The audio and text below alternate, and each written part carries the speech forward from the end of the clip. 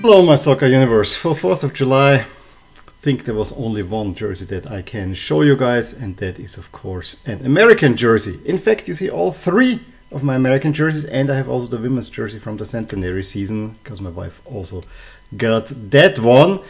But which one is it? Is of course the away jersey, because for the other two I've already made videos. This away jersey, it's actually quite an interesting story behind it, in the sense that I was ahead of the 2010 World Cup. I knew Austria will not qualify, and since I was living in the US, I decided it's finally time to embrace the US MNT, and I'll go all out behind them. I gotta say, ever since I have been a supporter of the US national team, which before that honestly was not so great, but they run to the final of the Confederations Cup, where they narrowly lost out to Brazil. Really was something that kind of inspired me. In any case, it was time to get a US national team's jersey. And ideally, I actually want the one from 2009, which I think is an underrated classic for this. But they have had really nice jerseys up until that. I think the one for the World Cup in 2006, both of those looked rather nice. And then even going early, there were some really nice jerseys from this, especially in the early 90s. And I have to say, I always liked, especially the white with the navy look. That always looked absolute class to me. And then usually an away jersey with navy. Back then we didn't have, you know, maybe you could find on eBay some or something, but it was not that easy to go second hand. And so, yeah, although I wanted a 2009 shirt, it was sold out, of course. And I said, okay, come the World Cup. And they released the blue one first. And I was so torn. Should I get the blue one or should I wait for the white one? I want to see the white one. And then I saw the white one, and I still was not quite convinced. I think I would have been more convinced if the white one would have, let's say, a red sash running across it. I think this would may make it even more special.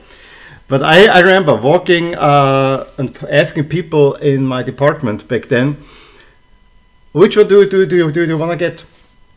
And I can tell you, it was everyone that I asked.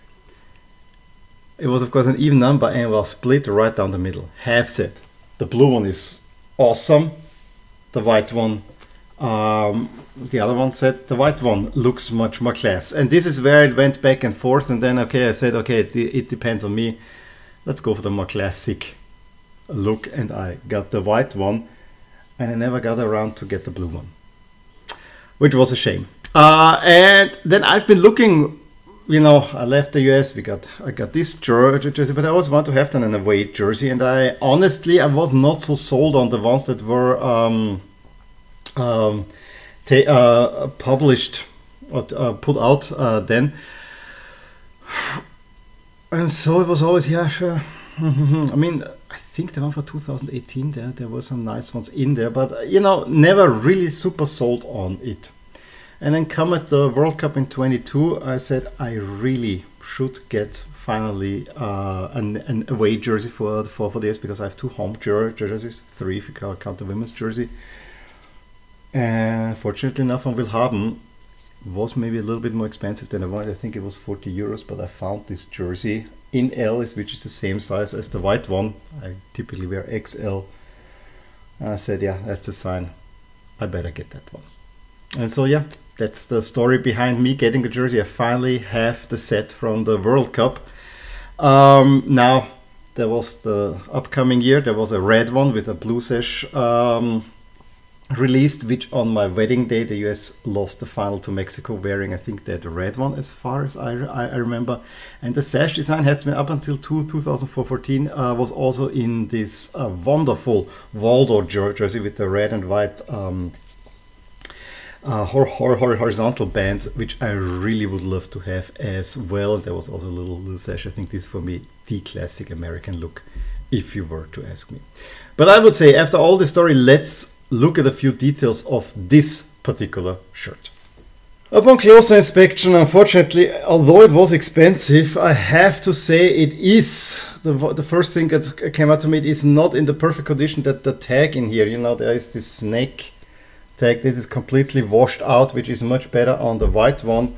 And also on the back they had this tape back then with the USA. There you also see some white staining there, which is maybe a little downer, to be honest. But on the other side, it made it easier for me to actually wear this jersey a whole lot. Typically of the 2010 Nike, this Band Aid patch on there. But the standout design is of course the sash. And I've been going back and forth. I know the white sash stands out, and I remember there was a, you know, this typically follows question. I think it was in Sports Illustrated. Which World Cup team do you follow? And as part of you following the US, one question was, do you like beauty queens? Because of the sash, of course. In any case, I was always wondering if the jersey wouldn't have looked better with a red sash and then the white. So invert those two, just for the simple fact that it would remain overall dark. But then on the other side, I really do not dislike the white sash as well. I think the numbers on this one, it was very curious. I think the numbers were worn here, so kind of keep the sash a little bit more pronounced, which I really like. And then the obvious item that I really do not like is of course the Federation crest, which to me is one of the... And finally, I think the new one, it doesn't look great, but it looks way better. I mean, everyone would like to have this one. I think this one would be awesome. But this one is just wrong in so many ways. I mean, it looks very, very much 90s. But they also got the colors wrong. I mean, it's stars and stripes. There should be white stars on blue, and then red and white stripes. Why do we have blue and white stripes here? Make this red and white stripe. Make this upper field blue. Have white stars here. Even invert the ball, make a blue ball with white stars, and I think you could get away. But I always thought that the coloring of this one is completely off. Now another nice feature of this shirt, and I have to say I really like this 2010 material. It feels kind of bubbly. I've said this before. But another feature is, of course, on the inside of the crest you have, and this was also a feature, DTOM, don't tread on me, with the snake, which is of course from the it was the Civil War or Revolutionary and then War, was one of those. It's one of those how say slogans to show American pride. Don't put us down. I think it was the Revolutionary War, but you know, you can correct me in the comments below. We have a very interesting collar. It looks like a crew neck, but it has a little fold over, so it's kind of a mixture between a crew and a V-neck. And yeah, other than that, we have the authentic tag down here. We have the Dri-FIT logo. Does this have still the tags? Yes, it has also the tag in here. And there's some ventilation patterns going here on the side, which was typically for that time. The matched jerseys, of course, were way more ventilated than the replica versions. Of course, this jersey was worn by the Nike by players like Landon Donovan, Clint Dempsey, with Gucci Onyewu, Michael Bradley, you know, quite some names that you would recognize meanwhile. And so this goes down. It was actually overall a rather successful World Cup campaign with a kind of a split ending. In this jersey, first and foremost, they actually beat, I think, Italy away from home, if I remember correctly. It was the one first release, but at the World Cup, they got the very credible 1-1 draw, what a howler, against England. Then they fought back, being 2-0 down to Slovenia to get it to 2-2. Probably should have, not only probably, they should have won it because they scored a good goal that was not a lot given. And then this jersey did not feature in the World Cup anymore, and they got the famous win in the white one, but lost also to Ghana in the white one. As I said, a World Cup campaign that you had a good draw, you were put in a good position to actually make another quarter final, potentially even more. In the end, you reached exactly what you set out to survive the group stage. So in that sense, as I said, I think one can get satisfied, but it's not a hooray result overall. But yeah, I was very, very happy to have now the set completed. Those are the two US jerseys that I probably have the strongest connection with, let's put it that way. In any case, please let me know what you think about this jersey. Give a thumbs up if you enjoyed this video. Subscribe to my channel if you want to see more. I'll talk to you soon. Bye.